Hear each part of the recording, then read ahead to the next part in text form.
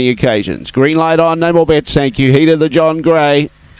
Away, Snakebite Bale given room, goes down to the inside. There goes Rockaway. He's got plenty of speed. He burns across, but Snakebite Bale's only a length and a half away, and he's coming out after her. Lectra Rancher into third placing. Then in turn, about 3 or 4 lengths away, trying to stoke up, was Colombian Flame. Fayette behind those. Well back was Zipping Nelson, Cyclone Clifford. Out the back was Quaint Bale. In the meantime, Snakebite Bale's gone to the lead, taken over, and Snakebite Bale goes on for 5 out of 5 here at Angle Park. Second Rockaway. She ran well. So did Colombian Flame in third placing. Then Fayette. Behind those, Zipping Nelson. Following those through in third last placing, we had Cyclone Clifford, Lectra Rancher, and Quaint Bale at the tail end of the field. 29.63 the time.